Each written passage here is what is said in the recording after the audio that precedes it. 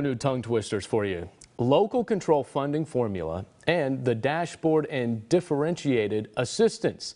Can you believe it? These are the new educational buzzwords parents need to become familiar with. They are a mouthful. Yeah. In tonight's Education Matters, Juanita Stevenson begins a series of reports on the new way school districts are being held accountable for the performance of their students. Under California's new accountability system, how well your school stacks up against others is not just about how well students do academically, but a host of other benchmarks you need to know about. High-stakes testing. Students and their parents didn't like it. Neither did a lot of teachers. But this is how the state determined not only how your child measured up academically, but also their school.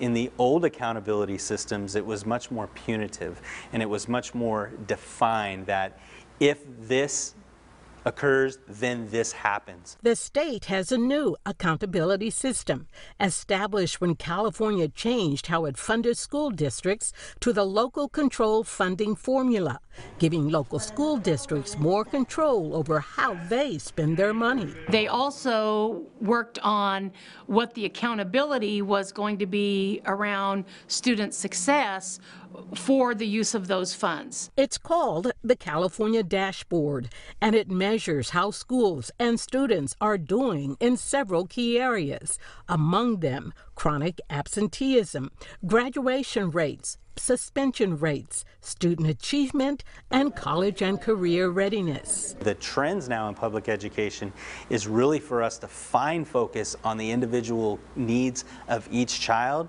and especially during their K to third grade years, identify their needs and meet them where they are. And that is the new approach under the new accountability model.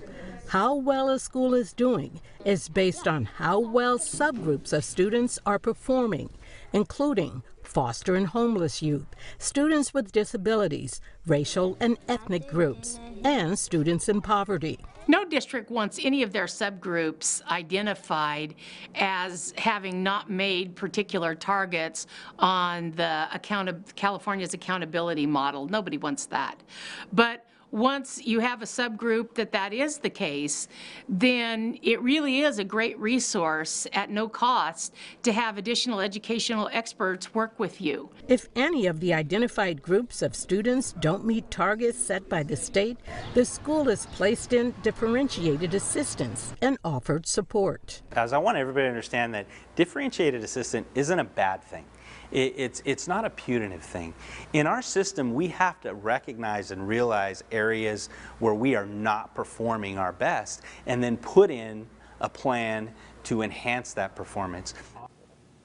Well, next time we look at how differentiated assistance works and how it is helping local school districts. It's all about doing what's best for the kids. Right. All students. Exactly. They measure now for all students, foster youth, homeless youth. Yeah. Everybody has to make progress. It's like analytics in baseball, and it changed the game. Hopefully it changes the game here. That's a good point. Yes, it does. A very good analogy. I like that. I tried. You can use that next week. I will.